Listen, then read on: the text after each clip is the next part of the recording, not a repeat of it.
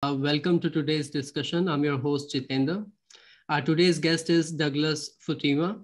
He is a Professor Emeritus at Stony Brook University. He is a world-renowned expert in evolutionary biology, and his books, like Evolutionary Biology, are introduced in university curriculum around the world.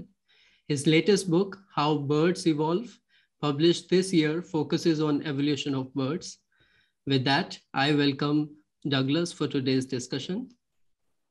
Thank you very much. It's a great pleasure to meet you and to have this discussion. But I actually have the book that you just referred to. I can show your audience what it looks like. Exactly, so, it's an amazing. It just came out 1 month ago, and this is not a technical book, or I think it's not technical. I hope it's not too technical. No, that was written for people who like to see birds and enjoy looking at nature, and sometimes ask some questions. What am I seeing, and why is it this way? So it's about the many aspects of the evolutionary biology of birds. Exactly, and we'll definitely talk more about it today. Today, I'm also joined by my friend and a colleague, Anna Papageorgiou. Like me, she is a biochemist and a bird watcher. So welcome, Anna. Yeah, hi. Okay, so let's start with evolution itself. So evolution started as a theory, and today it's a worldview. And it'll be really interesting to know, how did you decide to work on evolution? Well, I became interested in animals when I was very young, I think even before high school. And in high school, I became a bird watcher. And I was also very enthusiastic about reptiles. And I grew up in New York City, where we have actually some very, very good parks where you can see many kinds of birds and even some frogs and occasionally a snake. And also there is what at that time was the largest zoo in the United States, what's called the Bronx Zoo.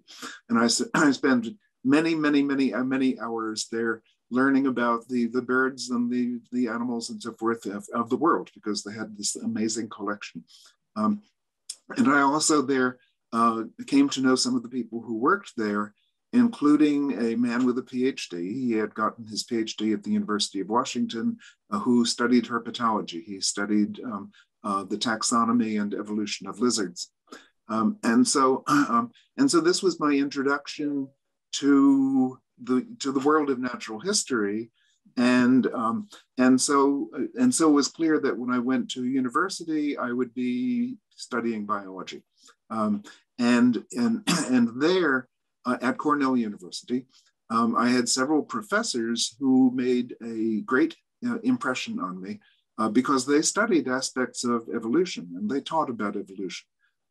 One of them was a very well-known ornithologist who studied the formation of species in birds and also their phylogenetic relationships among different groups of birds. The other was he was the world expert on the taxonomy of ants, but he was also very interested in the processes by which new species are formed.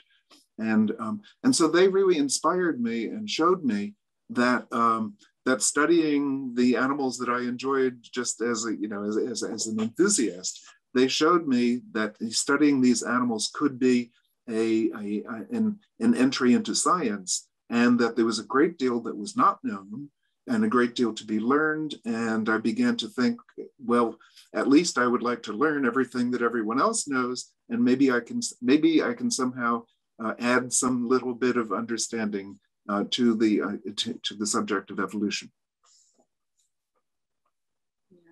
So that was my experience, and so then in graduate school, I actually, of course you have to do research to get a PhD, and in my case it was rather peculiar because although I had now a lot of experience with various kinds of animals in the wild, looking at them at wild populations, nevertheless, I decided that I really needed to do experiments. And that means mostly working in the laboratory. And so actually my PhD study was looking at genetic changes in laboratory populations of fruit flies, of Drosophila, which was very different from what I had ever been done before. But it gave me an appreciation of the different ways in which people can get insights into various aspects of evolution, whether it's from doing laboratory studies, which now are very often at the level of DNA and cell biology. But it can be there, or it can be studying natural populations in natural environments. Great.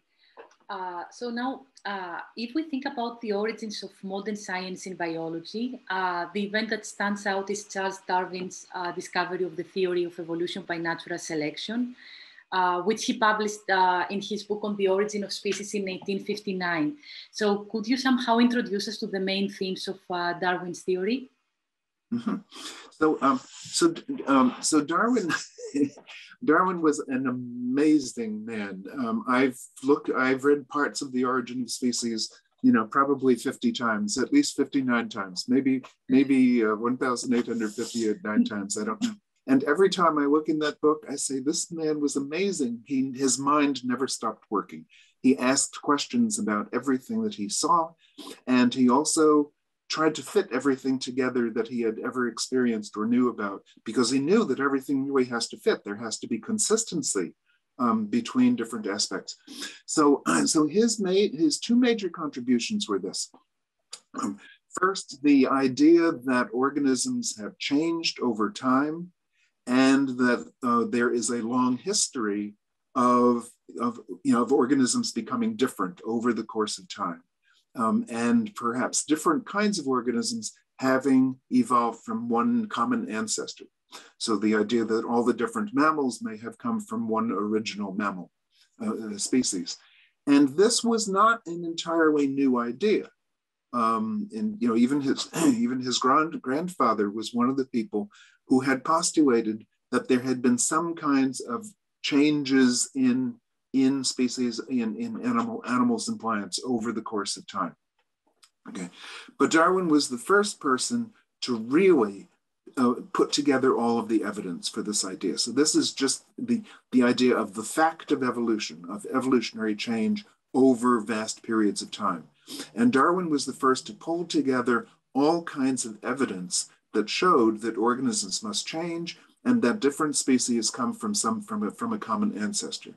And his evidence came from comparative anatomy of different organisms, from studying embryos, showing, for example, in a very early embryo, you don't know if you are looking at a human or a mouse or an alligator, because they all look the same. And only gradually do they develop the particular characteristics of a mammal versus a crocodilian.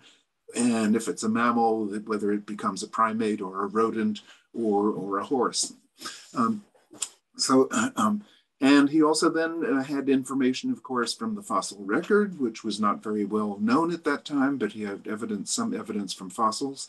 He had evidence from the geographic distribution of organisms. And so he pulled together all of these many lines of evidence and said, the only possible explanation for all of these different aspects of organismal biology, the only possible explanation is if different organisms have come from common ancestors and then became, sort of like the different progeny, the different offspring of a common ancestral species became a variety of different species, which become more and more different from one another over the course of time. So that was theory his first, most, major aspect is organisms have changed and they come from common ancestors. Then his other question now is, what causes the change? How is it that they can possibly change over time? And this was his really, really original idea that no one had ever had before. And this was his theory of natural selection. The whole idea, he could see that there were inherited variations within species. Not all humans look alike. Not all, not all the tawny owls in Britain, they don't all look alike. They differ in coloration, one from another. And he says, if these different variations if one of them is more capable of reproducing or better able to survive in its environment than the other, then that will produce more offspring like itself, which have this favorable characteristic, and that will then ultimately increase and perhaps replace any other variant form of that species. In other words, that would be the process of adaptation by what he called natural selection, which is simply, natural selection is simply a difference in the rate of survival or reproduction of different genetic forms of the same species. And today we would extend that now that we know about genes, because if Darwin did not understand inheritance. No one knew how inheritance happens at that time. And so he couldn't talk about genes because they hadn't been discovered yet, or at least he didn't know about the discovery by Mendel. And so today we can talk about different forms of the same gene, different DNA sequences of the same gene, and show that sequences that have different mutations in them may cause some slight differences in the organism, in their physiology, their biochemistry, their behavior, their morphology, the color of their skin, the thickness of their fur, and that these differences sometimes enable one form to be able to survive or reproduce better than the other. And so today we can study natural selection at the level of genes, and probably some of you and your colleagues probably to some extent study exactly this, how different forms of a protein that are encoded by different forms of a particular gene, how those differences in a protein may function and affect the well-being of an organism and its ability to reproduce. Yeah, right. I can have a small really comment here. So what is also impressive is that Alfred Russel Wallace had independently conceived the very same idea of natural selection once he was collecting specimens in the Malay archipelago, right? So it's, yeah. That's right. This was some years afterward, because Darwin had this idea in, I think it was 1838.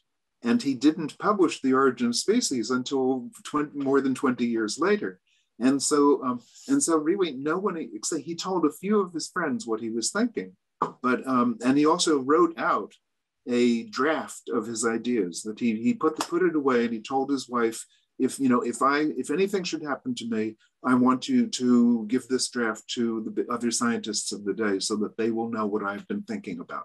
But he really kept it just to himself and his few close friends.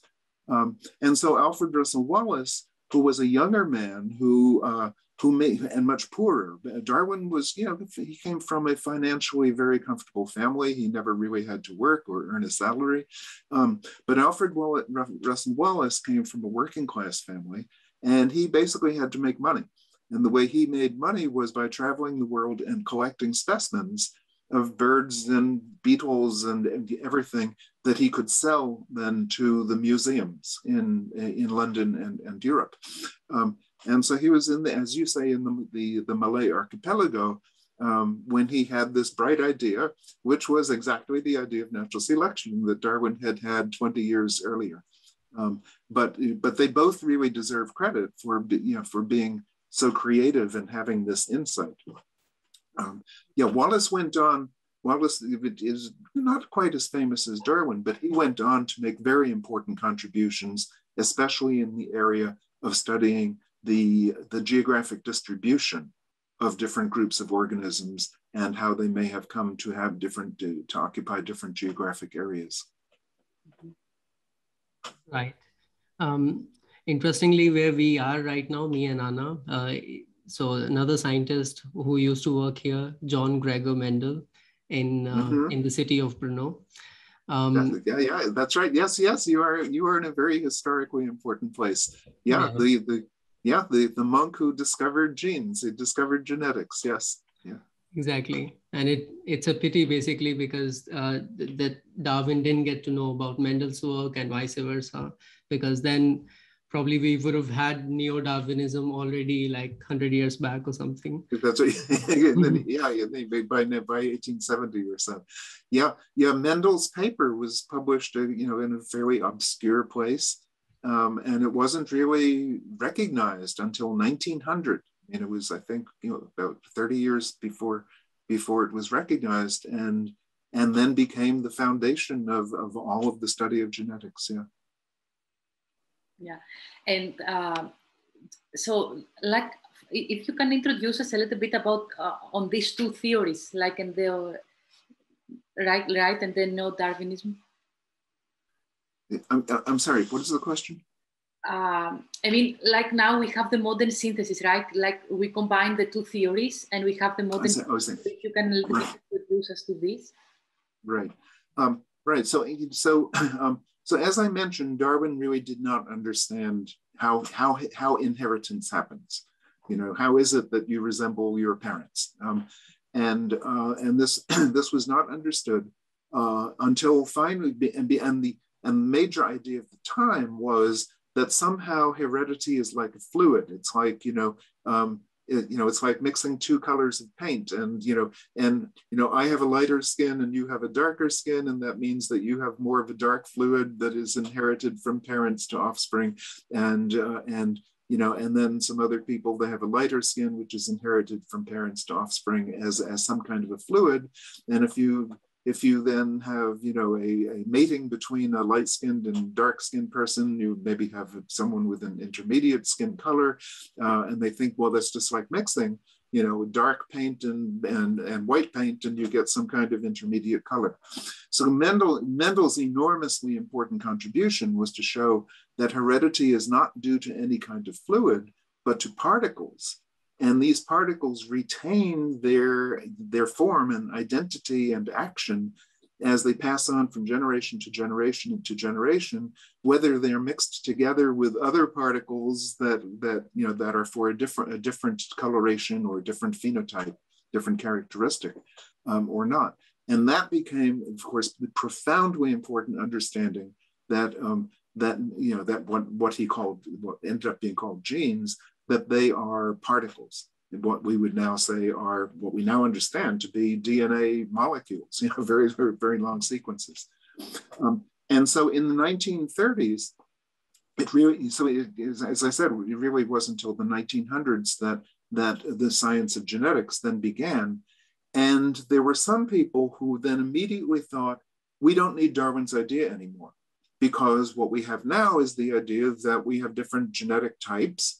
And there was, and we could see that some of these particles, are what were called dominant and others called recessive.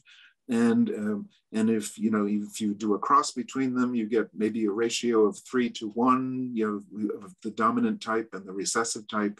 And the idea was, well, maybe the dominant type would simply take over the population because it would make up a higher proportion in a cross all the time.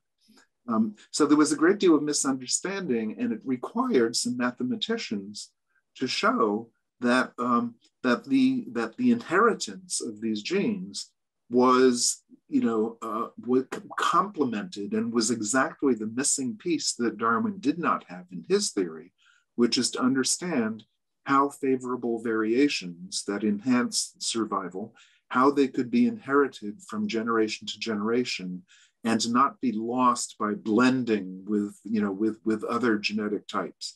In other words, they would retain their identity. And so showing that Mendelian genes were really the critically important foundation for how Darwin's theory of natural selection could work. This is what happened in the 1930s. And that really ushered in a whole new phase of evolutionary study, of evolutionary analysis, because it was the big missing piece. So now we had a framework for how evolution works in terms of the production of variation in the first place, when the process of mutation of genes was discovered. So you had the production of variation, the inheritance of variation according to Mendelian, to what Mendel had discovered. And then on top of that, Darwin's, showing that some variations could reproduce themselves more frequently, or would be more likely to survive than other variations. In other words, natural selection, which would then increase the proportion of the population that had the favorable genetic variation and diminish the fraction of the population of a species that has the unfavorable genetic constitution. And so this union of Darwin's ideas and Wallace's with Mendelian genetics, with the modern understanding of genetics, this became known as the evolutionary synthesis or the modern synthesis. And that was the foundation for basically since the 1930s then, that is the foundation on which essentially all of modern evolutionary biology, the modern study of evolutionary processes, of how evolution happens, that becomes the foundation of how our studying of how evolution happens. Yeah, this is fascinating. So if we once we are talking about evolutionary biology, of course, and basically which is the history of life, there are two crucial events. First event is transforming from chemistry to biology to life, for example, emerging bacteria, and then transforming from prokaryotes to eukaryotes, so eukaryogenesis, right? And then it's also, and then now if we see that a tree of life is something which is sort of a Bible for all the evolutionary biologists, right? So can you please also introduce us to tree of life and eukaryogenesis? Okay. So you want the entire, 4 billion years of evolution in the brief introduction for the name. Okay. So, well, let me first say that as to the origin of life itself from non-living chemical materials, I am not a chemist. I don't, you could teach me all the chemistry I ever learned, I forgot. You could teach me as if I was a freshman in your university, a freshman student. So I can't talk about that. What I can say is that there are several very important steps in the early evolution of life. And of course, the first thing you recognize is that we had, or certainly the earliest organisms of the type that we can recognize today were one-celled organisms that were bacteria and another group called the archaea, which in some sense are very simple. They're one-celled and they don't have a nucleus and so forth. You have many aspects of their biology. And in particular, they have all of their genes are on a circular chromosome, instead of having a nucleus with linear rod-shaped chromosomes like we have. At some point, quite billions of years ago, it appears as if an archaean, which is one of these great groups of one-celled organisms, and a bacterium somehow formed a symbiosis, a living together, with the bacterium living inside the cell, the other cell. And that was a very, for presumably biochemical reasons that I know nothing about. Maybe you can tell me, maybe you can enlighten us. That combination, that symbiosis, that living together, what we call a mutualism between the two of them, was for some reason very successful. And those were the first organisms that we would call eukaryotes. And the bacterium evolved into the mitochondria that we have in, I guess, every cell of our body has mitochondria, which are the energy producing factories in our cells. And so these early eukaryotes were very successful. And there exists today, of course, in the world, thousands and thousands and thousands of species of one-celled eukaryotes that have this structure of the mitochondria, which is like the descendant of the bacterium, living inside the larger cell.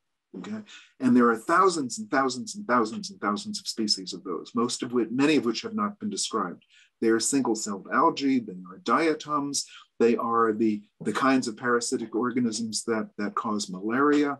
There are many, many, many, many of these.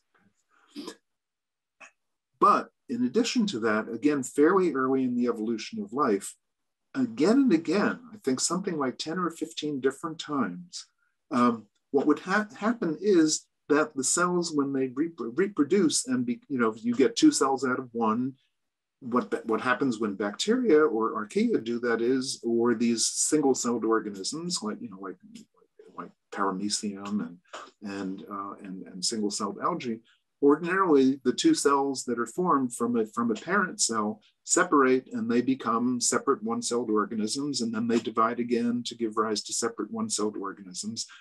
But what has happened in the history of life is organisms in which the cells did not separate from one another, but simply grow into a multicellular unit with many cells, all from one original cell.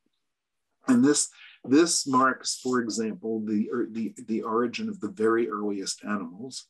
It happened independently in the origin of the very first things that we think of as plants, which were actually green algae from which plants later evolved.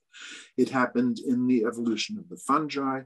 It happened I think at least 10 or 15 different times. Okay. And so you get the evolution then of multicellular organisms with a body made up of many cells, which are organized and in which, and this is critically important, and in which different cells, even though they come from one cell that comes from the formation, from the union of like a sperm and an egg, nevertheless, those cells then take on different forms and roles and express different genes, so that they are playing different roles in the body.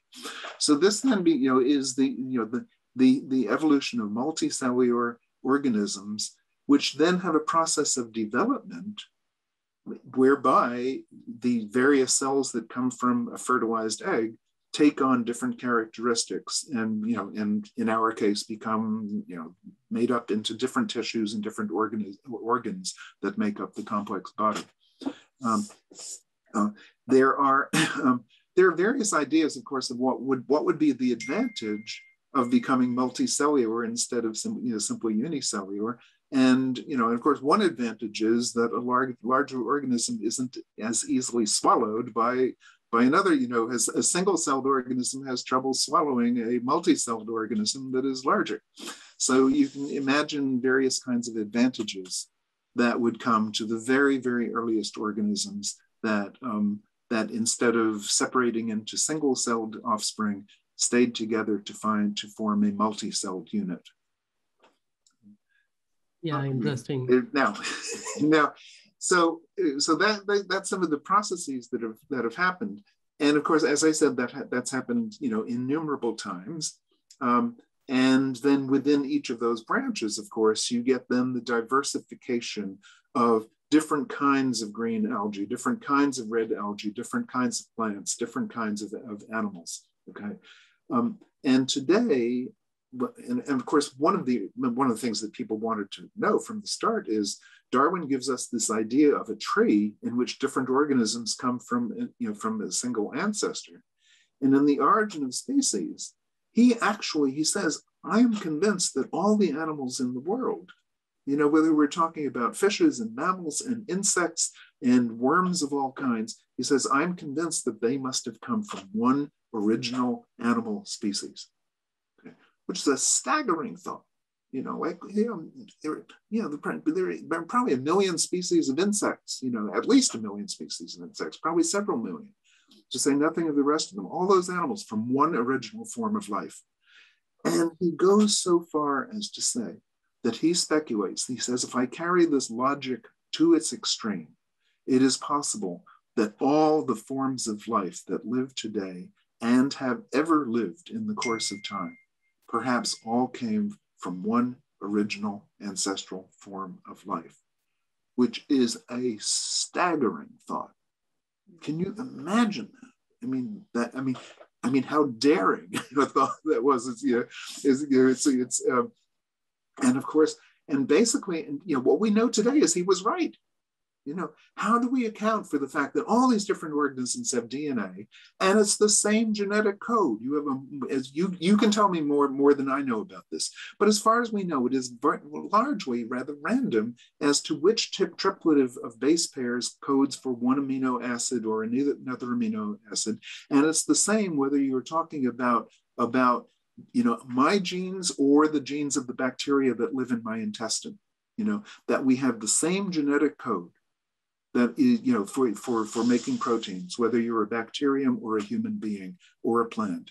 And so this is one of many lines of evidence that, you know, that Darwin was right, that, you know, and so if it is the case that all living organisms come from one original organismal form of life, then that means it's this idea that you have one ancestor that has branched out over time to give rise to all these different lineages, and each of them dividing into many different lineages, so that you have a great proliferation of different species of insects and different species of mollusks and of vertebrates and of plants and of algae and of fungi and all of these different things, that they form one vast tree of life, one genealogy, you know, or family tree of all the organisms that exist today and have ever existed in the past.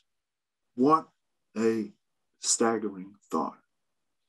And so one of the major tasks that evolutionary biologists set themselves a long time ago was to ask, can we really work out that who's related to whom? What is the actual history of relationships? Who, which mammals are most closely related to humans? You know, which other insects are most closely related to butterflies? Are they most closely related to caddisflies or to beetles or to bees or whatever? And so there's been the challenge then of how do we figure out which species are related to whom, and which have relatively recent common ancestors, so they're closely related, and which of them have more remote common ancestors and are more distantly related. And today, we are in a position that my teachers, back when I was a college student, that my teachers then were grasping toward, trying to work their way toward where we are today when we have the tools to do that. And the tools we have to do that are the ability to sequence entire genomes and compare the genes across the entire set of organisms in the world, and using sort of variations on the basic theme that, you know, if two organisms have really similar DNA sequences, then they probably came from a very recent common ancestor. And if those genes are more different in their DNA sequence, then they probably have a more distant, farther back in time common ancestor. The action now, that is a vast oversimplification of what you have to actually do to extract the relationships among different organisms based on their DNA sequences. Okay, it is not. There are all kinds of stumbling blocks, okay, and ways in which evolution can mislead us, but that we're beginning to understand pretty well. Nevertheless, we're able to do that, and so we can say now. I mentioned the ornithologist who was one of the people who inspired me as a student. He was one of the first people to actually start using DNA. He didn't have DNA sequencing. This was before it was possible to sequence DNA. But he used another method for very, very, very approximately saying whether this DNA is from this species is more similar to the DNA from that species versus another one. And he was one of the first, Charles Sibley was his name. He was one of the first to propose that humans are more closely related to chimpanzees than they are to orangutans. Because before that it was thought all the apes form one group and humans are this other group and never the twain shall meet, you know. And Sibley said, no, here are orangutans and here are chimpanzees and gorillas, and right in the middle of them are humans. Okay, and that was a blasphemy almost in those days. But he was right. You know, now we know, yeah, our closest relatives are not all the other primates, but specifically chimpanzees and bonobos. Yeah. Yeah, very nicely explained. And actually, that's what also shows that, of course, once you get genetics from the chemistry, evolution is good enough to explain the diversity of life on Earth. But of course, I mean, there are some steps or there are some events which happened and we don't know very well yet, but still, work in progress. Yeah. And, and some things we will never know because look, from the fossil record, we know that organisms existed, which you would never imagine unless we actually had the fossils. You would never imagine pterodactyls and gigantic dinosaurs if we didn't have the fossils to say that these things existed in the past.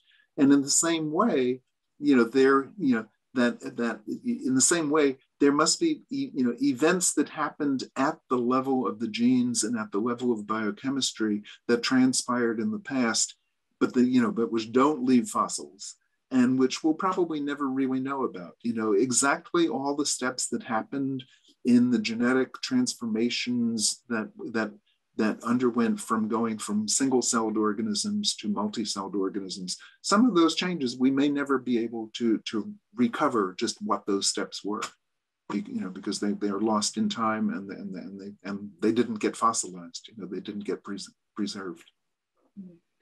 And so what is really interesting is that today, now in 2021, with all these advancements, for example, in DNA sequence technologies, we have, I think, roughly 50,000 bacterial genomes at the species level, 2,000 archaeal genomes, and more than 8,000 eukaryotic genomes. And this, allow us somehow to really follow the evolution. And I think today, more confidently than ever, we know how the evolutionary theory works. So yeah, it was great, all this that you described. But now, my question is, today, 160 years roughly after The Origins of Species was published, with the knowledge we have accumulated, what would you say is the definition of evolution? How does evolution occur, or what drives evolution? Because what drew my attention in your textbook was this phrase which you highlight, that natural selection is not synonymous to evolution. Okay, well, forgive me, but I thought you might ask how do I define evolution? And so it's complicated, so I had to look it up in my textbook. What is the definition of evolution? And so this is what I wrote. I mean, it's too many words, but evolution, in a broad sense, the origin of entities possessing different states of one or more characteristics and changes in the proportion of those over time. The biological evolution is a change over time in the proportion of individual organisms that differ genetically in one or more characteristics. So that's, in other words, evolution is simply change. Okay. How the change happens is another question. Because one question, what is evolution? Second question, how does evolution happen? Okay. And remember, going what I said earlier about the origin of species, that Darwin had, really two major theses. One is that evolution has happened, and then the other was his postulate of how it happened, namely natural selection. Okay. So and so that is the case today. That evolution happens. Okay, no question about that. Does it all happen just by natural selection? And the answer to that is no. Okay. Darwin was absolutely right. Natural selection does occur. It is very important. Many characteristics of organisms are evolved because of natural selection. We have a grasping hand because that evolved in our primate ancestors, and Darwin would say it was because any genetic changes, what we would now call mutations, in certain aspects of the anatomy of the hand that made it able to grasp instead of simply walk, like that, that those mutations would have been of advantage to any kind of organism that lives in trees, and of course our primate ancestors lived in trees. And so we would account for the shape of the hand and the opposable thumb as a consequence of genetic mutations that produced the possibility of a digit that was somewhat opposable, okay, to begin with, and those mutations then providing an advantage to the individual organisms that had them and were better able to grasp tree branches and to climb and to get fruit and to escape enemies that way. Okay.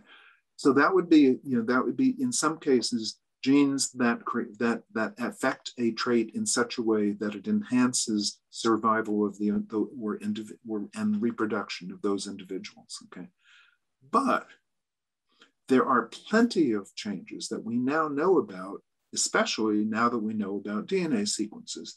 There are plenty of changes that did not happen by natural selection.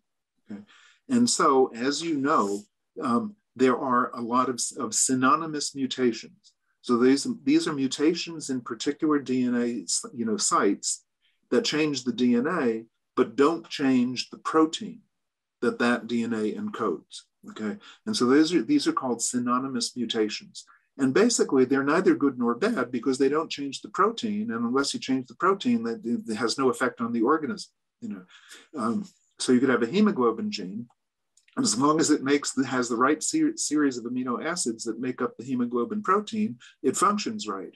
But some of those amino acids might be encoded different by slight, just single base pair differences between my hemoglobin gene and yours. Okay, but it wouldn't make any difference. So, so those synonymous mutations have indeed become characteristic of different species, and they're often particularly useful for figuring out which species are more closely related than others.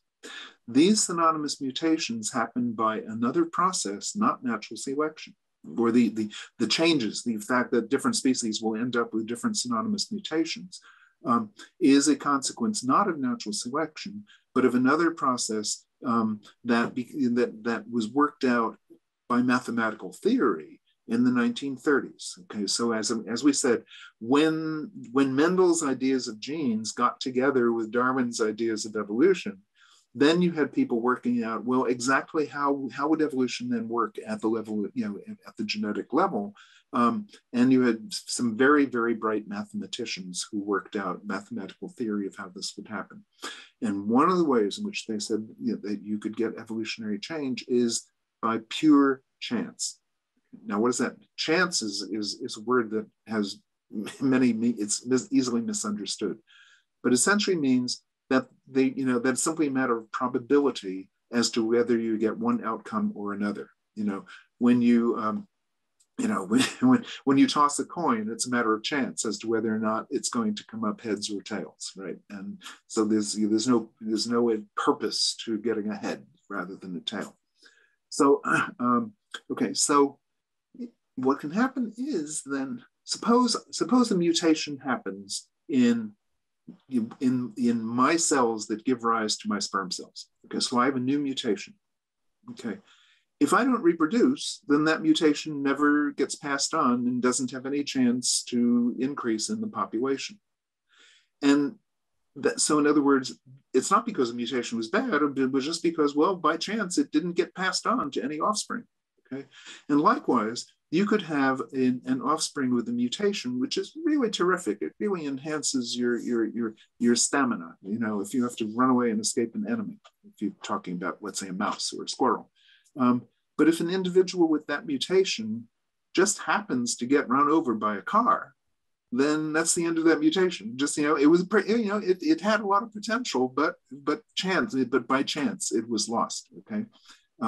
And so chance events like that can influence whether a particular mutation increases and becomes a greater proportion of a species population, replacing the old form of the gene and of the old form of the characteristic that gene affects, okay? So, so chance can influence whether or not these potentially beneficial mutations would increase. But also it means that mutations that don't really alter the characteristic at all, like synonymous mutations that don't change the protein and they don't change anything about the anatomy or the physiology of the plant or the animal, those mutations have a chance of increasing in the population if the individuals that carry them just happen to be lucky You know, that they happen to be lucky enough to survive a little bit more frequently, or they happen to be lucky enough to get a bunch of mates and have more offspring. And so this is a process of pure luck by which different mutational forms of the same gene may increase or decrease. And so you could get one form of that gene increasing by chance in one species, but another species from the same ancestor could undergo by chance the fixation, what we call the fixation, or the increase of another form of that gene. And so you would have a difference between those species that has nothing to do with natural selection, doesn't affect the organisms at all. It's just there. It's just different. And we now know, because we can look at DNA sequences, we now know that there are many such, as I say, synonymous changes that don't affect the organism at all. So this is one of the ways in which evolution can happen without natural selection. And so that's what I mean when I say that natural selection is not the same as evolution. Not all evolution happens by virtue of natural selection. And conversely, you can have natural selection happening, but no evolution happening. Okay. And so one of the earliest studies of natural selection that I talk about in my bird book was in 1899, when along the coast of Massachusetts, there was a very severe winter storm. And a man named Herman Bumpus picked up, or maybe his assistants picked up, a lot of house sparrows, many of which were distressed. Basically, they were sort of flopping around on the streets, having been really suffered from this storm. And he brought them in, and basically overnight, a bunch of them recovered nicely, and many of them died. And Bumpus said, well, let's just measure the ones that died compared to the ones that survived. And what he says he found is that the individuals that survived were more likely to be those that were sort of average, in terms of the length of their legs and the length of their wings. Individuals that tend to deviate, that were unusually small or unusually large, apparently were more likely to die. And he says, well, this looks like what Darwin called natural selection. But it's natural selection that wouldn't change the sparrow population to become larger or smaller. It's natural selection that would maintain the status quo. Okay? Because being either larger than average or smaller than average apparently was a disadvantage in the context of this stress. And so there would be a case in which you can have natural selection happening, but no evolutionary change. Natural selection is operating, but maintaining the status quo. Yeah, I think this is evolutionary biology 101. If someone is starting today, he or she can listen to this part of the explanation and just be a student somewhere. Okay, I think that one interesting thing that you mentioned in your book, How Birds Evolve, is whether chickens are closer to dinosaurs. So is it really? I'm sorry. Closer, what do you mean closer to? Whether they. So if you think that or if I think that chickens and dinosaurs had a common ancestor, it's a bit difficult to take, right? I mean, so it is. So well,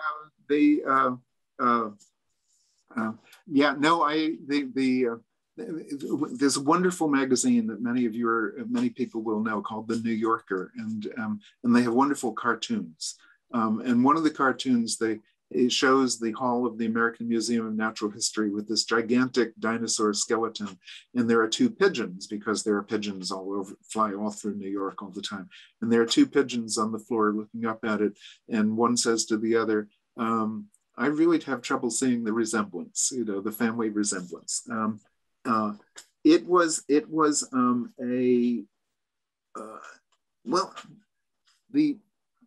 The idea that birds evolved from dinosaurs, or that they are, effectively, birds are highly modified dinosaurs, actually goes back to the 1880s. Okay? Because in the 1870s, this fossil was discovered in Germany called Archaeopteryx.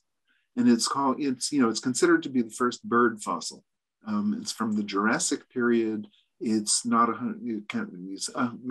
somewhere around 180 million years ago, and it's this magnificent fossil, all laid out, in which you can see all the bones, and you can see that it had feathers. It had wing feathers, and also had a long tail with feathers coming off each side, which is very different from modern birds that have just a very, very short tailbone, but with long feathers coming off that tailbone. Okay, but Archaeopteryx had just a long tail, like a lizard, with feathers on both sides. And Thomas Henry Huxley, who was a very prominent biologist of the day and was one of Darwin's great advocates and defenders. Thomas Henry Huxley, examined this specimen, and he remarked that the skeleton really looked like that of a dinosaur, a very small dinosaur, but nevertheless, all the bones being basically being right for a dinosaur. And trying to find somewhere, and well, here, for example, I don't know if you can see here. Yes. This is from the book. Here's a very famous picture. Here is the hand. Let me be sure I get these right. Okay, yes. Here's the hand of Archaeopteryx. Okay, it had a wing with long feathers like a modern bird, but here, here's the wing of a modern bird. Okay, which is very reduced, and you can see that you have the finger bones are just fused together. You look at Archaeopteryx, and there are separate finger bones, each of them made of several bones or phalanges with a long claw at the tip of each. Modern bird doesn't have any claw at the tips of its fingers, but here this Archaeopteryx has these long claws. And here in the 1970s, John Ostrom at Yale University studied a new dinosaur, newly found dinosaur that he called Deinonychus, and here's the hand of Deinonychus. And it's almost identical in many, many details to the hand of Archaeopteryx. So Huxley, back in the 1870s, had already suggested that birds might very well be dinosaurs. And then in the 1970s, John Ostrom, with this Deinonychus, really revived that idea. And he said, and he really developed it and said, look, in many aspects of the skeleton, you really can't tell these earliest birds like Archaeopteryx from dinosaurs. And after that, and they're not just the hand, but the leg bones and a number of aspects of the skeleton. And after that, they started discovering more and more fossils, especially in China, of unknown dinosaurs. And lo and behold, finding all of these small dinosaur types in which their skeleton was basically that of a dinosaur, but they had feathers. Okay. Now, a feather is one of the most complex structures. I mean, it really is. And the idea that something that complex would evolve independently, like, in totally different origin in birds from the feathers that were being seen in dinosaurs, is really unlikely. So you had all of these points of intense similarity that really led to this almost unanimous agreement that birds are dinosaurs. They're just highly modified.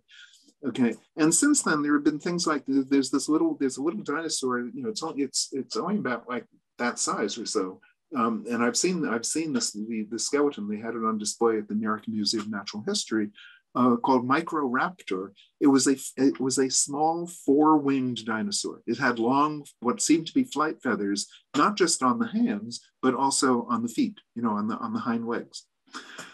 So it was apparently could fly, more or less fly, but with four wings, not two.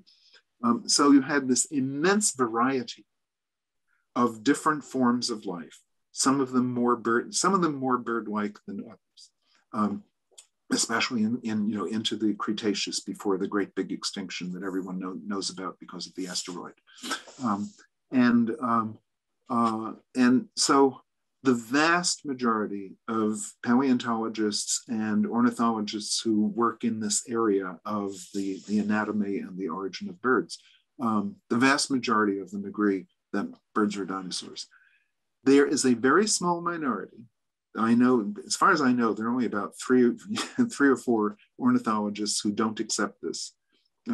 And I should say that one of them reviewed my book in Science last month, and my reaction was they could have found many other reviewers who wouldn't. And he basically harps on this. You know, he sort of says, no, Futuyma's all got. He's just buying this orthodox line, you know, that about dinosaurs, and he then goes on and on about why that's wrong, but he is very much in the minority.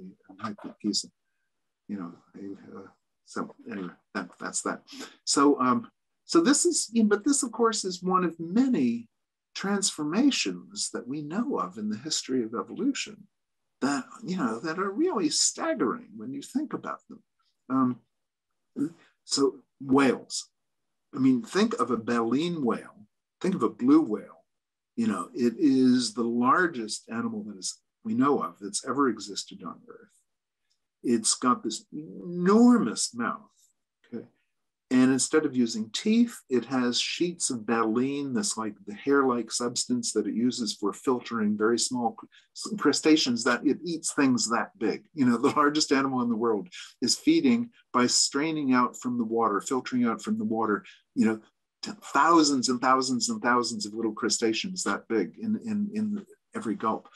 You know, where did that come from? You know, well, I mean, there is now universal agreement that whales are related to artiodactyl mammals, to hoofed mammals, you know, like cows and antelopes and sheep, okay, and pigs. They spring from within them. And there are a variety of fossils that show some of the intermediate stages in the evolution of whales from these land-living things that evolved into modern cattle and pigs.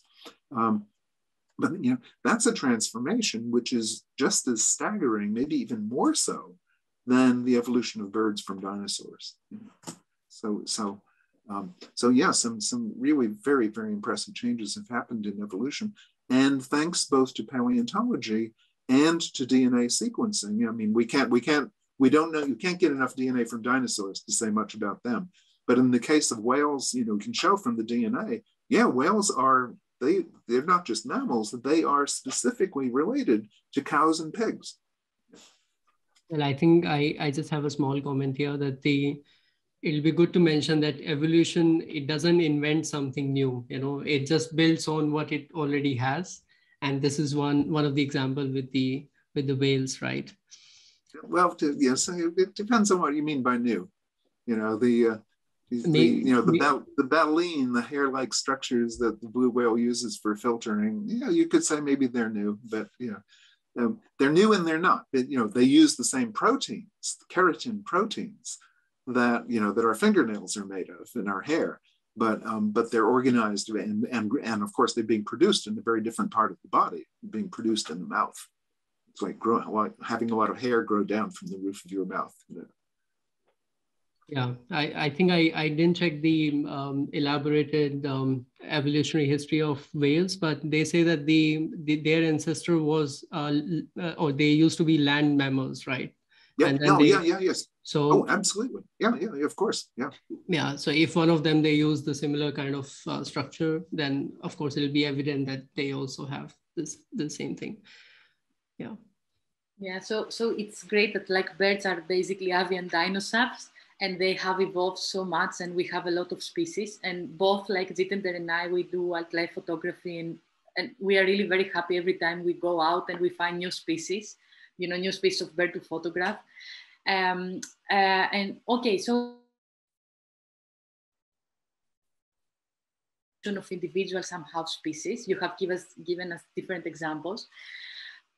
But what happens, like if you can tell us a little bit about what happens if we have two species co-evolving, for example, like such as like host parasite interactions or predator-prey interaction. I think a few years back, we couldn't even question about this kind of interactions, but now there are like some model hypotheses like Red Queen or the Colchester hypothesis that we can somehow address this question. So if you can like introduce us to these models and like let us know what is your opinion.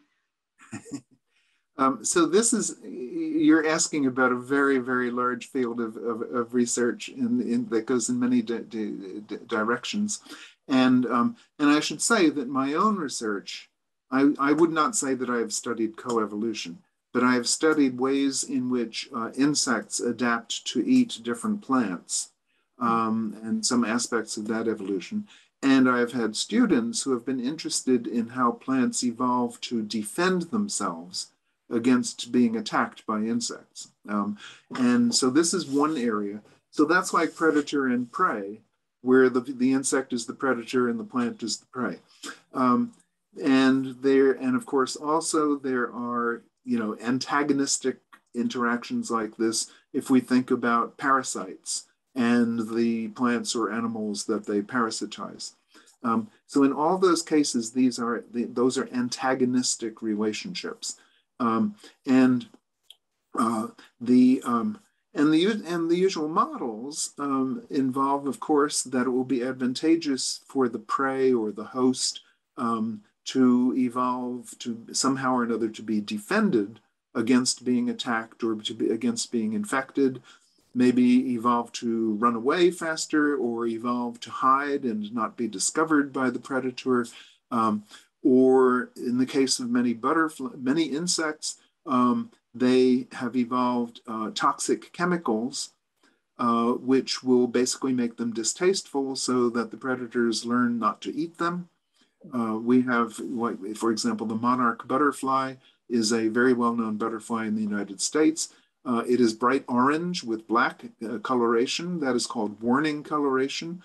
And this butterfly is distasteful. It doesn't taste good to birds because when it is a caterpillar, it is eating milkweed plants. It eats only milkweed plants, which have in them chemicals called cardiac glycosides that are toxic, except the butterfly is resistant to the toxin.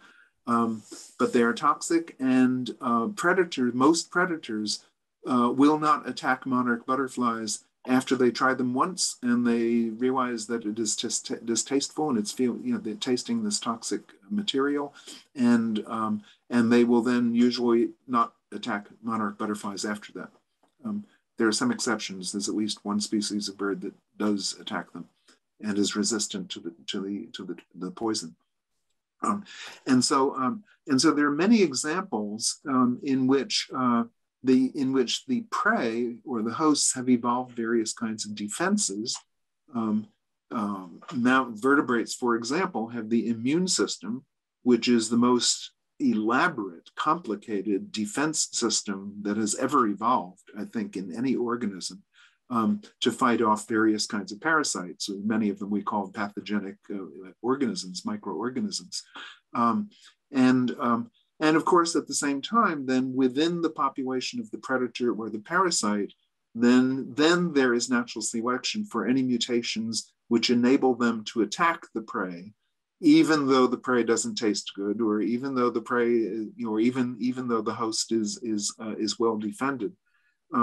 And I don't know the evolutionary models very well, except that it's like anything can happen, depending on really just what kind of genetic variation is available to enable the predator or the prey to evolve faster and to stay ahead in the race.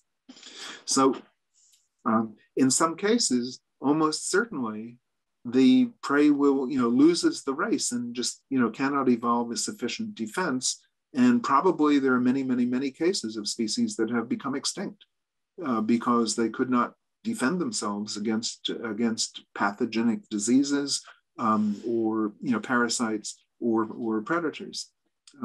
But there are certainly other cases in which it looks as if there is, if you like, some degree of coexistence only because the predators can't really attack all the prey. They're not, because they can't always be successful. Now, there are other kinds of coevolution. There are other kinds of ecological relationships among species as well. Another kind of antagonistic relationship is when you have different species that are feeding on the same kind of food, or are using, or plants, for example, that are growing in the same space, the same kind of soil, and they compete with one another. And, and we all know that it's possible sometimes for one species to be a better competitor and to eliminate the other species. So it may well be that, some people have a garden and they're trying to grow particular flowers, and and various other plants start growing there, which they consider to be weeds, and the weeds may take over and prevent the flowers from growing, right? So that's competition between species.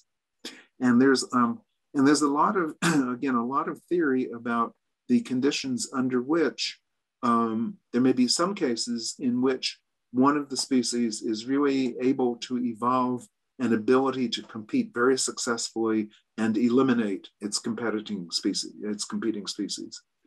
In other cases, though, you have two species in which some individuals of both species are feeding on the same kind of food, but if some individuals have mutations that enable them to feed on a different food, which the other species doesn't feed on, then it has its own special source of energy, and to maintain itself without competition.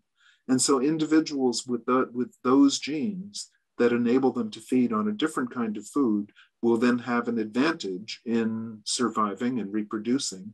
And so that species population then will evolve toward feeding on that private source of food, if you like, that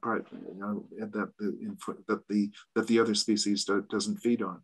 And so the result of this process can be that two species, perhaps from the same ancestor, that are very similar to one another at first and feed on the same kinds of foods, that they will evolve to be different because those individuals in each species that don't compete with the other one have a source of food that they can call their own, so that they can prosper.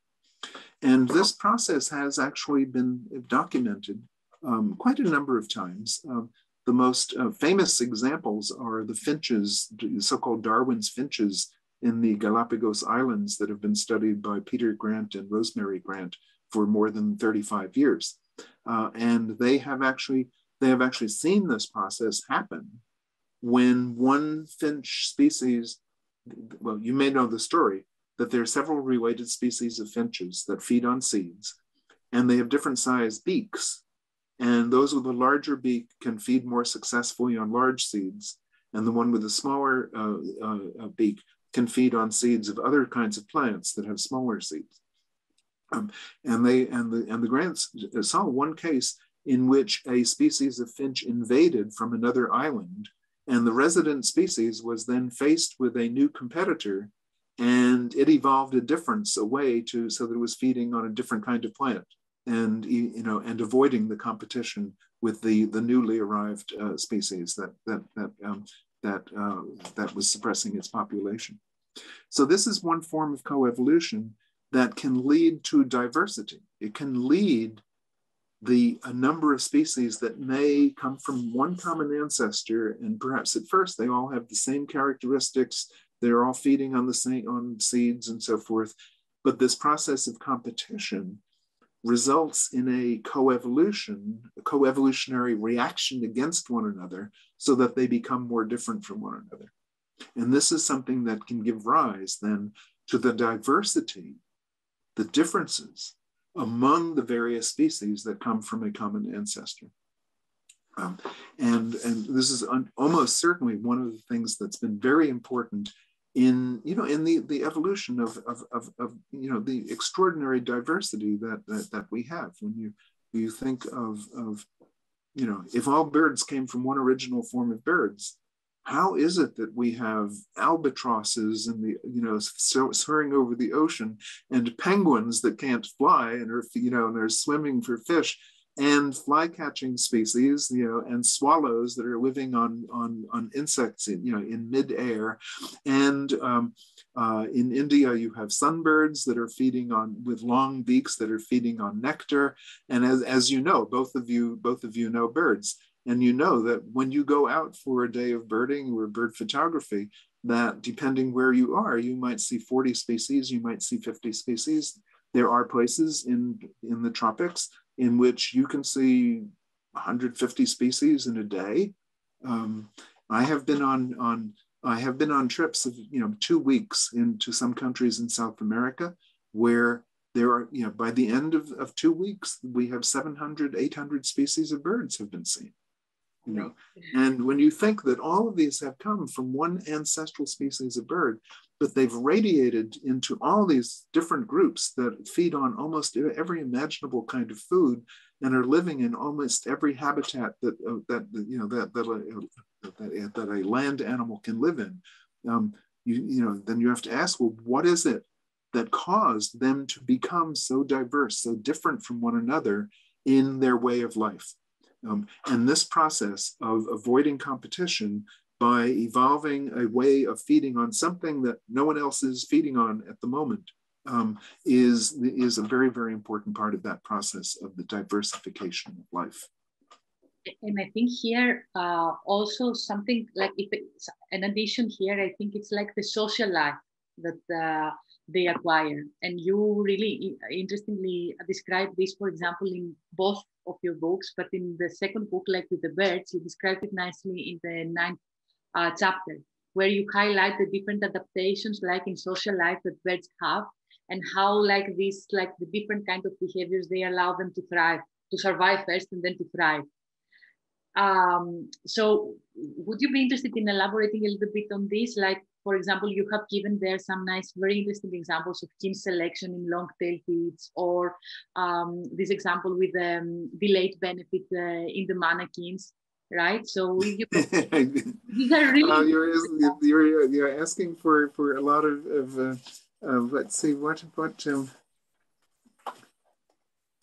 just trying to see if I have any nice pictures to show. Well, here's one photo that is not a very good photo, but maybe I can show it anyway. So one of the questions that has that really Darwin had to confront early on was, he said, natural selection, he thought of natural selection as in part being what he called a struggle for existence. And one of the things that causes a struggle, he recognized, was exactly that there'd be competition for food or space or resources of one kind or another. And he recognized that because he realized that every species has the potential to grow in numbers very, very rapidly. You could start with just a few, and after a few years, you're going to have hundreds or thousands of them, because every species can, every individual pair can give rise to many offspring. And so he said the fact that most species, they don't become more abundant year after year after year. They don't get more and more common. Rather, something has to be limiting their abundance. So it must be that they are limited by some kind of resource, the amount of food or something like that. And that means that there must be competition among individuals for that scarce commodity. So the idea of competition was inherent in Darwin's ideas of natural selection. That means that when you find examples of cooperation, that you might not expect under Darwin's theory of natural selection, that you might not expect to ever see individuals cooperating with one another. And so you need some kind of variety of special explanations whenever you see cooperation among individuals of a species. Now, in some cases, it's obvious that there's a benefit to cooperation between, let's say, male and female.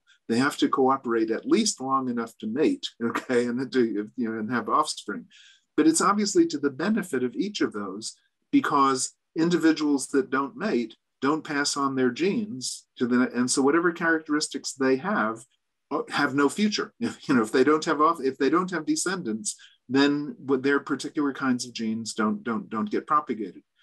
Only if but if you have genes that impel you to attract a mate and then to successfully mate, then those genes, for whatever characteristic made you attractive, will be passed on to next generation. So it's the same thing with any kind of cooperation. If you see individuals of a species cooperating not just by mating and raising the young together, to be sure that the young survive, if you see species cooperating in any other context, you likewise have to say, they must, if they have that behavior, it probably means that they have genes which are influencing their behavior, influencing them to cooperate.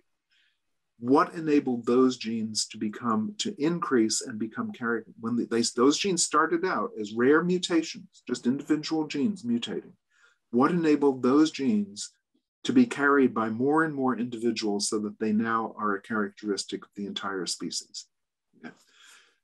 And in the case of cooperation, that really seems to be something of a puzzle. You might say, for example, why do birds go in flocks? If I'm a starling, and I join a flock of 1,000 other starlings, it means that whenever I'm trying to get some food, I've got 999 other birds trying to eat the same food that I need. So there's an obvious disadvantage to being in a flock. Okay. So you have to ask, well, what are the possible advantages of being in a flock? If there's a disadvantage, there must be some kind of an advantage on the other side that outweighs the disadvantage. And you say, well, the advantage is if there are predators around, the advantage is really obvious. Because if I am the only individual that is a potential prey, then the predator is going to come for me. But if I'm in a flock of 100, then maybe the predator succeeds in killing one, but my chance of being the unlucky one is only 1 in 100. Okay, because the chance is probably someone else in the flock is going to be the unlucky one who gets eaten. And so that becomes a very simple, what looks like cooperative behavior of everyone getting together in one flock, but it's to every individual's advantage to be in the flock, basically because there's safety in numbers. That someone else is likely to be the one who actually gets to be unlucky. Now, there are other kinds of cooperation that are more complicated. And so Jitendra, I think, referred to the mannequins. So here's the story. These are brightly colored, the males of these little tropical birds. They're about that big in the neotropics, the American tropics. And there are quite a few species of them. The males are brightly colored. The females are, all the species, it's very, very hard to distinguish the females. They're just little green birds like that. But the males are brightly colored and they differ from one species to another. And especially what differs is their courtship behavior. They have elaborate dances that they perform while they're making noises at the same time, really elaborate dances. And in many of the species, the male forms what are called leks, in which you have a number of different males that are in the same general vicinity. So a female could come in and compare the behavior of one male and look over to a different tree and see another male, and she could sort of shop for the male that she would most like. In certain of these mannequins, they not only get together in a loose aggregation, sort of all of them showing off in the same general area, but also you get two males then cooperating to jointly perform a courtship dance. Okay. And they are really quite amazing because you have these two males and they go moving along a branch and then one hops over the other and starts down it the other way. And they keep doing like this, each hopping over the other, forming cartwheels and making noises at the same time as they go round and around and along the branch. And what's been shown by several investigators is that, that you have to, why do they do this? Because almost always, one of those males is he's the dominant male. And the chances are more than 99% that the female will mate with the dominant male. So you have a subdominant partner male who is cooperating with the dominant, but almost never succeeds in mating. Why is he doing that? You see, how do we explain that? That's crazy. Okay. And the answer turned out to be, he's just waiting his turn, because females will not, if he goes off on his own and just does a solitary display, females apparently are not interested at all. They are attracted to pairs of dancing males. And it's apparently, it's the same apparently in turkeys. So here's, I don't have any photos of the mannequins, but here's a photo here of the wild turkey that occurs in my part of the world. It occurs around here. And again, although they form loose flocks, when the males are courting, those two males were together, courting together as a pair of males to attract a female. Okay. And the females don't like solitary males. So what's been discovered is basically the subdominant male has no chance of mating if he just goes off on his own. Mm-hmm. He has almost no chance of mating as long as he's with the alpha male. But eventually the alpha male dies. Okay. And then the subdominant male becomes the dominant. And he will be then joined by some other young male who's just starting out. Okay. And then, so basically it's like, deferred satisfaction. So that's one way in which being cooperative can pay off, but it's obviously a very special case. The more usual explanation was one that Darwin hinted at, but he really didn't fully understand, especially because he didn't know about genes. He didn't know about shared genes between brothers or between relatives. But you ask, let's step back a moment and ask, why should a parent bird feed its offspring? Like, isn't that an altruistic thing to do? Instead of just looking out for herself. And you say, well, it would be crazy for her not to feed her offspring because then they would just die. So what would be the point of having offspring in the first place? And in particular, any genes that mother has wouldn't be passed on to next generation. So whatever characteristics she has would not be transmitted, and they would just sort of die out when she dies, right? So on the other hand, any mutation which kind of programs the chances that a female bird will feed her offspring, that mutation for being a good mother will be inherited by her offspring. If they survive, they'll be inherited by still more offspring in the future. Okay. Whereas a female that has a mutation that says, just look out for yourself, forget the kids, don't worry about them. That mutation is basically destined to be lost. It's not going to get passed on. So this is the way in which a gene for any kind of behavior, or cooperative behavior, would persist.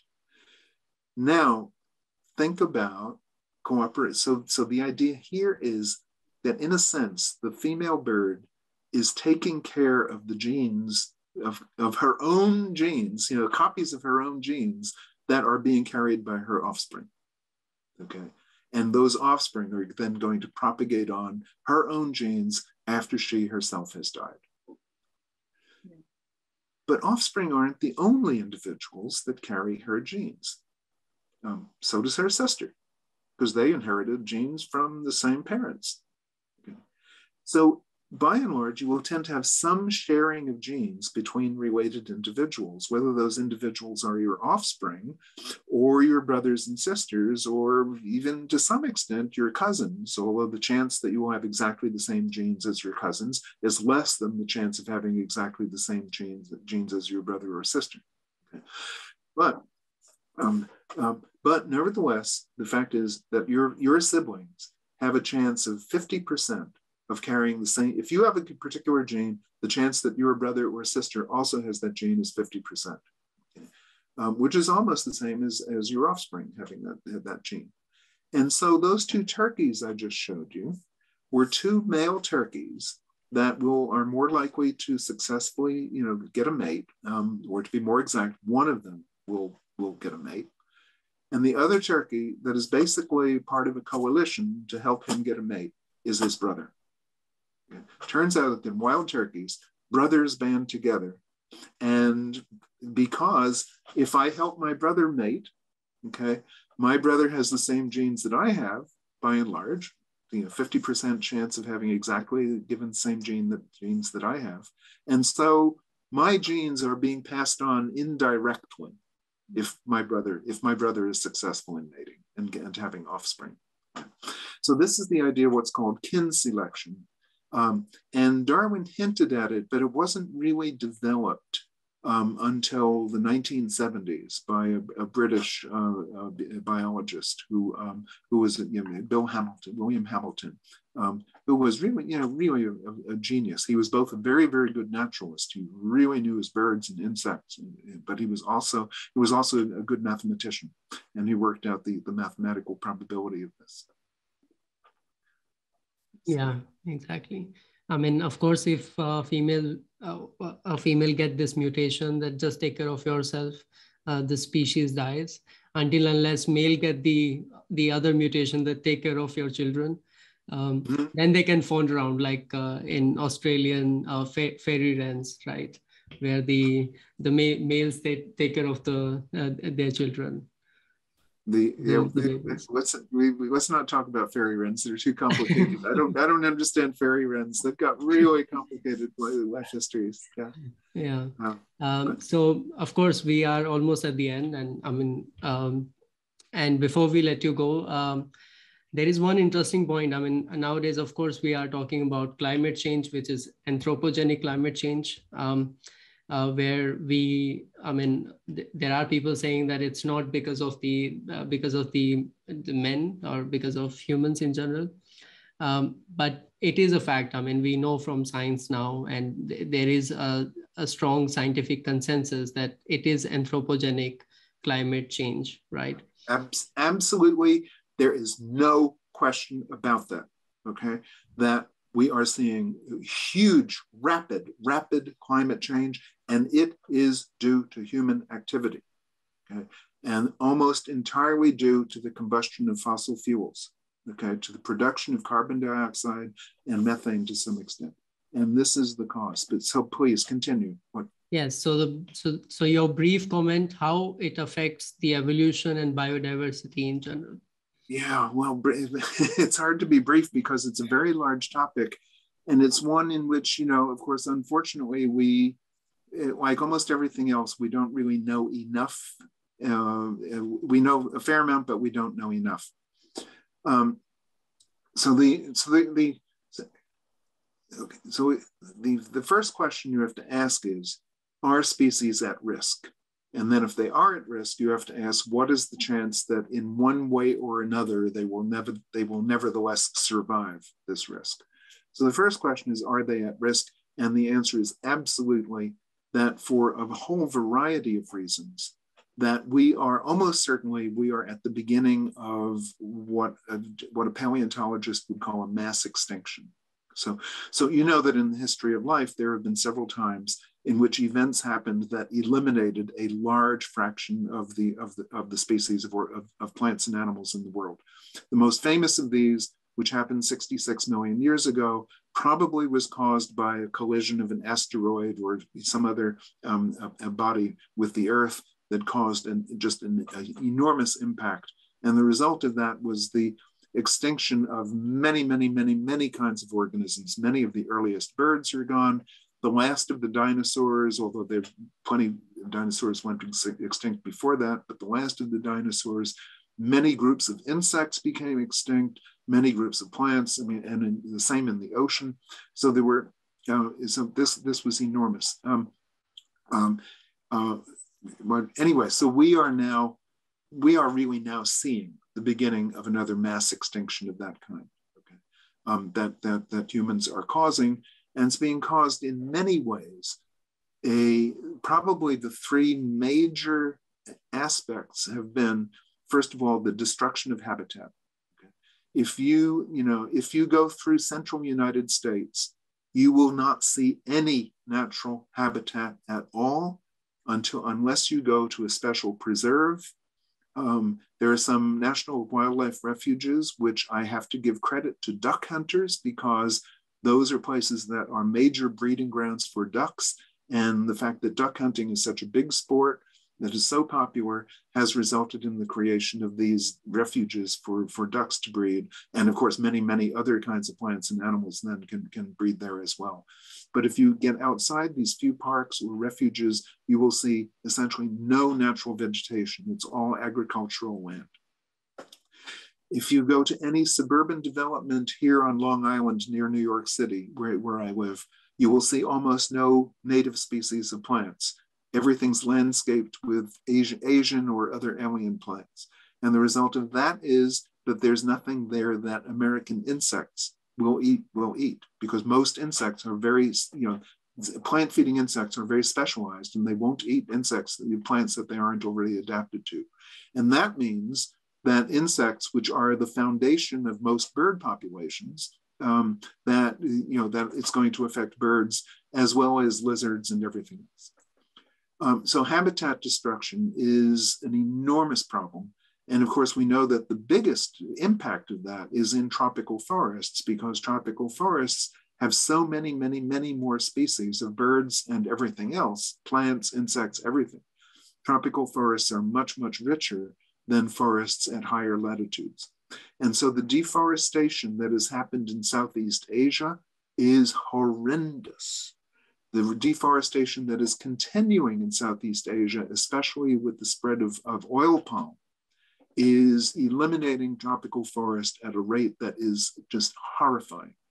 And we, in American newspapers, we are always reading much more about what's happening in Brazil and the Amazonian forest, which again, in the last few years, an amount of tropical forest has been eliminated, cut down in the Amazon that is as much as the size of our smallest states. So this is number one for loss of biological diversity, including birds. Okay. Number two has been the use of chemical pesticides.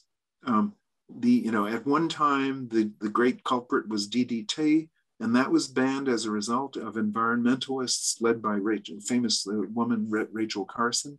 But in recent years, we now have, again, an enormous proliferation of all kinds of herbicides, especially that are really creating havoc. And the third cause of this mass extinction is climate change. The fact is that, that it is being documented everywhere. Just 2 weeks ago, I spoke at a symposium of the Entomological Society of America, and the subject of this symposium was the worldwide decline of insects.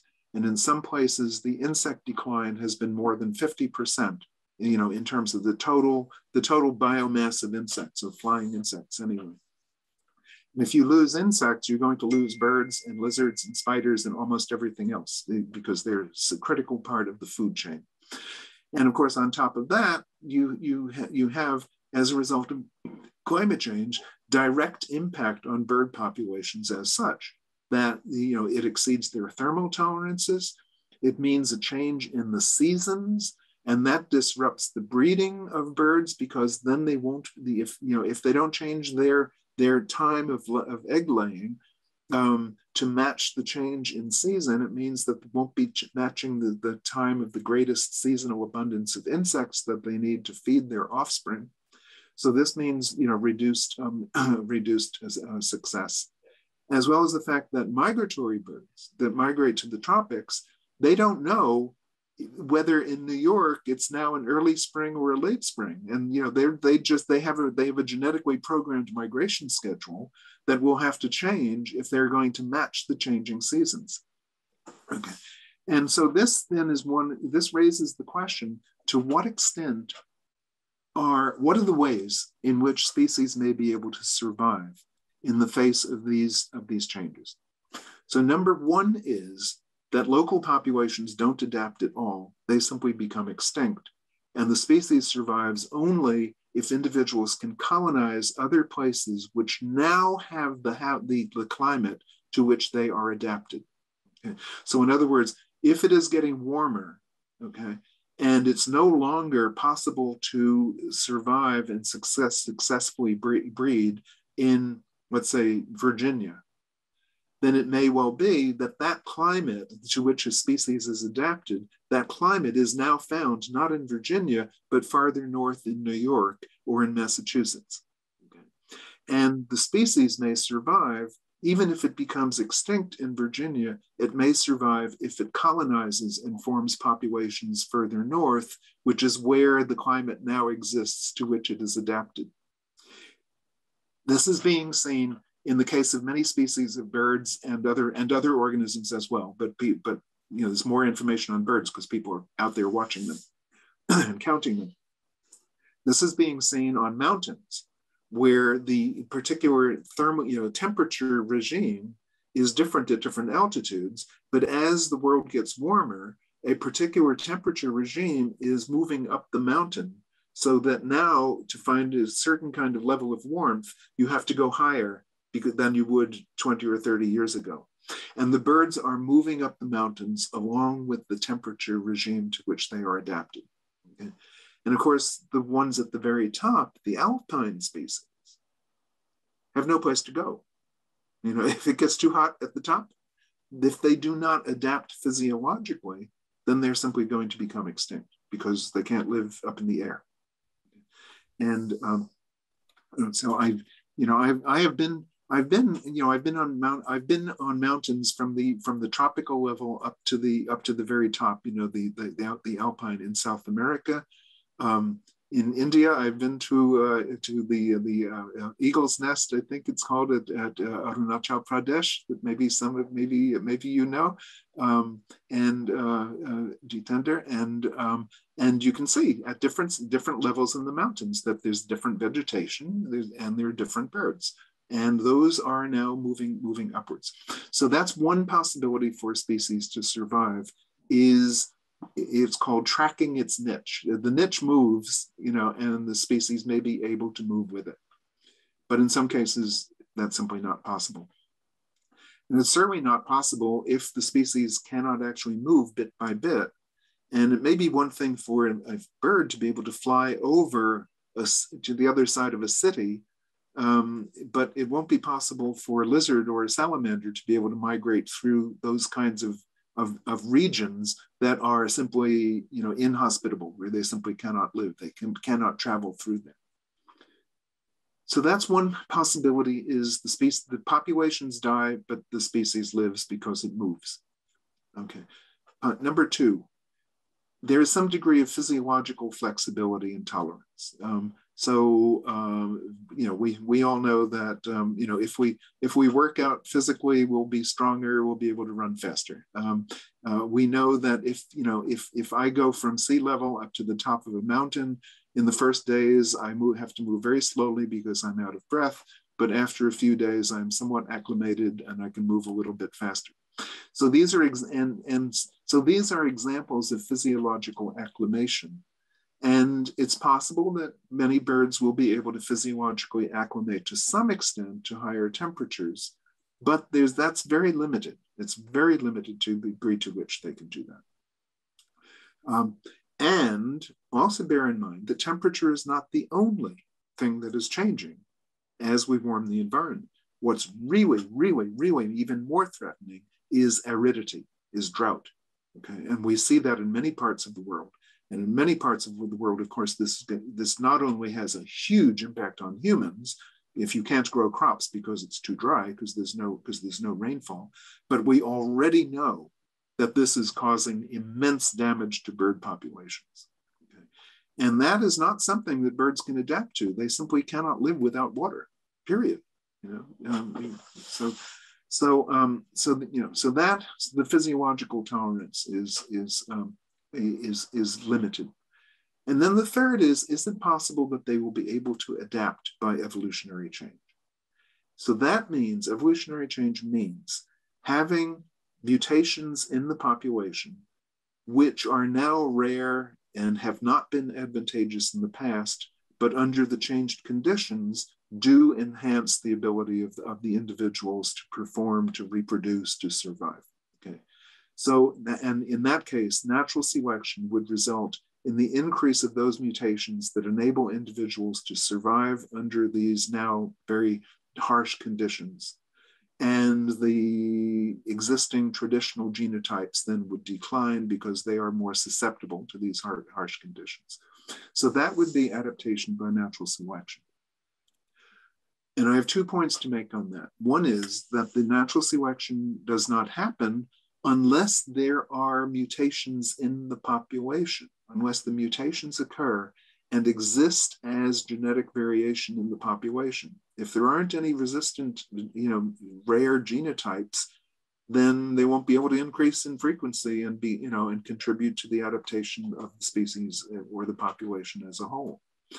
And so we need to know much more than we do. We really don't have enough information on how much genetic variation is there in wild populations of birds and other animals and plants for the ability to tolerate higher temperatures, drier conditions, okay? As well as changes in the optimal time to breed, which is usually governed by the photoperiod, the day length, response to day length. So there are all these, all those features that might have to evolve in order for the species to be able to adapt to these environmental changes. And that's not counting the other changes that the species may have to contend with as a result of climate change. Because at the same time, the climate change is causing changes in other species. So other species may be moving into the region because they are more warm adapted, and suddenly the species that we are looking at now has new species that it has to compete with for food, or maybe there are new kinds of parasites that are coming in, being carried by other species. Maybe there are new kinds of predators coming in. And so there'll be multiple threats, not just the temperature, but also the drought and the biological, environmental, ecological changes in other species that a species may have to contend with. So this means that when environments change really rapidly, and this is a very rapid change, as you know, people will, almost everyone realizes that the weather, that we've had this past year and the year before is not what it was like 10 years ago or 15 years ago. Everyone knows that. This is happening incredibly fast. And the faster an environmental change happens, the less likely it is that species will be able to evolve and adapt to it. We have another source of information, and that is the historical record from paleontologists. So over the course of the last million years, we had one of the most climatically unstable periods in the history of the Earth. So this is the whole Pleistocene period in which we had glacial advances, and then it would get warmer and the glaciers would melt back, and then it would get colder again and they would come down. Where I live in New York was covered by ice 10,000 years ago. Okay? There was a huge ice sheet, several kilometers deep, where I live right now. In fact, Long Island, which is an island that extends to the east of New York City, Long Island was formed by all the rubble that was pushed by the glacier as it came southward. It just pushed part of the topsoil and the land and everything else and dumped. And then when it stopped and the glacier melted back, that left a large amount of sand and so forth, which is exactly where my house is, where I am at this moment. So the point is that we have seen what happens when climates change, okay, in the fossil record. And what happens is that the species don't stay in the same place. Even if it's further south, there's no ice cover, there's no glacier, but it's colder, right? And then it gets warmer. What happens is that the species don't stay in the same place. They have shifted their ranges. They moved to the south when it got colder, and they retreated. They moved back north when it got warmer. And this happened multiple times during the last million years, as you had a succession of glacial episodes and interglacial warmer episodes. At one time there were walruses in southern United States, along the coast of southern United States. The fossil record of beetles in England shows that species which were common there during the colder periods today can be found only in places like Siberia. And species during the warmer interglacials, when it was really warm in London, today can be found only in Southern Europe, where it's warmer. And so what is that during these periods, most species were not adapting. They didn't simply sit in one place and adapt to the cold when it got colder and adapt to the warm when it got warmer. Instead, they became extinct there, and the species survived only because it colonized areas further to the south when it got colder, or further to the north when it got warmer. So if that was happening during the Pleistocene, in which these changes in the climate were occurring over the course of a few thousand years, and if species could not adapt and stay in place to those changes that were happening, what we would think of as very, very slowly, the chance that they will be able to adapt genetically and evolve adaptations to changes that we are causing, that have been a major change just within my lifetime and yours, that means that really evolutionary change is unlikely to be fast enough to save very many species. We're talking about a real tragedy that lies ahead.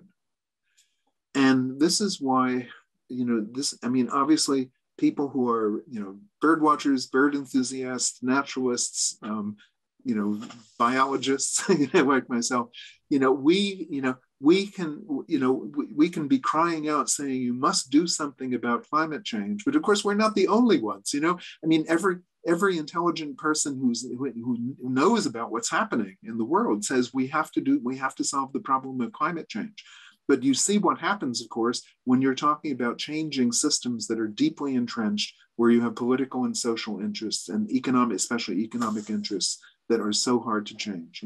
We've seen this past climate change, as a summit in Scotland, which is, I think the general agreement is that it's a lot of nice talk, but very little evidence of serious action. And so I'm very pessimistic about this, the prospects of adaptation to climate change, and I'm very pessimistic about whether or not there will be any serious amelioration of the causes of climate change. Yes. On the other hand, I don't want to be a total pessimist, because not every species is going to be eliminated by climate change. There are going to be those that are relatively tolerant, and certainly, over the course of the next 100 years, there are going to be plenty of species which will be able to persist if we allow them to. If we don't totally eliminate their habitats, if we don't cut down every forest that there is, if we don't plant everything, with herbicide-resistant crops. And so one of the plays that I make at the end of my book is to say, look, there really are major efforts being made to save endangered species. And there are many conservation organizations that you could look up easily, and many of them are very prominent. There are some that are specifically focused on the conservation of birds. There are others that are more generally conserved about saving habitats just for the benefit of all the different organisms that use those habitats. And these conservation efforts have been successful in saving a lot of species that were at the brink of extinction. Certainly there's no way in which we are going to save all the species that are at the edge of extinction now. But conservation organizations, especially those that focus on preserving habitat and encouraging local people to see the value in those habitats, in those forests, in those birds, in those other resources, those organizations and those efforts to save habitat are, I think are really, really worth pursuing. Here's a photo I have in my book that I want to show you. This is, I don't know if I can see it very well. This is a painting on the side of a schoolhouse in a small village in Ghana. And this bird right here, the kind of white bird looking bird with black wings and weird yellow on its head, is called the white-necked Picathartes. It's a bird about the size of a crow, and it's about so big, whatever. And there are only 2 species in that family, and you have to go to Western Africa if you want to see them. They're very strange birds, very bizarre birds, but every birder who goes traveling around the world who wants to see birds wants to see these rockfowl or picathartes. And so I was in a group that went to see them, and I took that photo because, why? Because these birds are a major source of income for the people in that village. Okay, birding groups that go there want to see the picathartes, and the local people bring them up to, at the right time of day and say, okay, now, and they have benches set up, and they say, we just sit down and wait, and they will come. And indeed, the birds do, because they're on a daily schedule. But the point I'm making is that those people, at least in that village, have learned the value of that forest because it holds that bird, which is a source of income. And so I say there are many ways in which you can support or encourage the conservation of birds and, biological diversity in general throughout the world. And if we all were to get personally engaged just a little bit, even if it's just a matter of making some, small financial contributions to some of these organizations, even if that's all we can do, then, I'd say do it. Do your part for the salvation of nature, of the natural world. Yeah. And one of the optimistic message that someone can take from this discussion is, so till the time another asteroid doesn't hit the Earth, and we are alive, and we want to maintain the same biodiversity, we can think of life in this way, that through the course of natural selection, we got this staggering amount of biodiversity on Earth. And there is one species which is at least able to question, its own existence and the existence of the other species and life in general, right? And I think that this species, which has survived so long, at least or maybe not so long, but can really come together and bring that change and, at least do its best to preserve that biodiversity. I hope you are right. I really do. We can all have some influence, even if it's just talking to our neighbors, and encourage in my case, I'm thinking I should encourage my neighbors to plant native plants instead of foreign plants. And maybe that will encourage some butterflies and beetles and birds to increase in this area. So we all have ways in which I think we can make a difference. And the more we speak, the more we act, the more we communicate with one another, the more we try to communicate with politicians, the greater the hope will be. So there is hope. Yeah. Anna has something interesting before we close the session. But I think we don't have time for that. We definitely need another session with you, because we have really nice questions but yeah, time has already passed. So I think we should start closing the session, right? Yeah. So of course, we can't thank you enough for sharing your ideas and your all this knowledge on the different topics on evolution and also on climate change. So thank you so much for today's discussion. We enjoyed a lot. Well, so did I. I'm afraid I may have spoken too much and too long about a few things. I think there were a few other questions that you may have wanted to cover, but maybe sometime in the future if you want to do that. But yes. But it's been my pleasure. So thank you very much for giving me this opportunity to express myself. So closing also this session from my part, I would like to thank you also that it's really been an honor that we have you here, especially years after, having been introduced to evolutionary biology through your textbook. As an undergraduate, for example, in biology, it's a great honor for me to have you here. I'm grateful that you accepted the invitation. And so the following quote, I think in your words from your textbook, best summarizes what evolutionary biology means to me. I mean, it touched me a lot. And I would like to really to share briefly this. So you say that evolution has neither moral or immoral content, and evolutionary biology provides no philosophical basis for aesthetics or ethics.